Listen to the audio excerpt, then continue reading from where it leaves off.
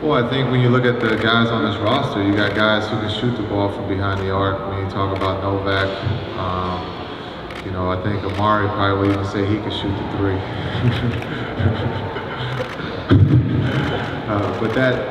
but that's, you know, you have Melo who can shoot it.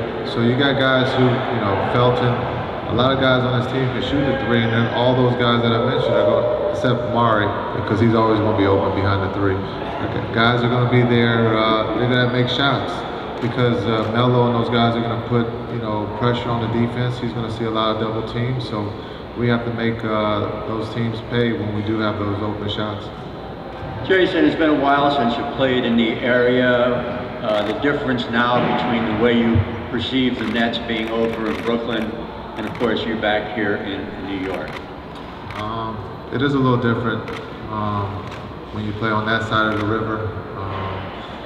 But here in New York, they love their teams, you know, from baseball to football, and they're very knowledgeable fans here. So I'm looking forward to the experience, but also I'm looking for the, you know, the challenge of winning, and that's something that hasn't happened here for some time. So hopefully we have the guys that are ready for that journey to win, and so I'm very excited about this opportunity.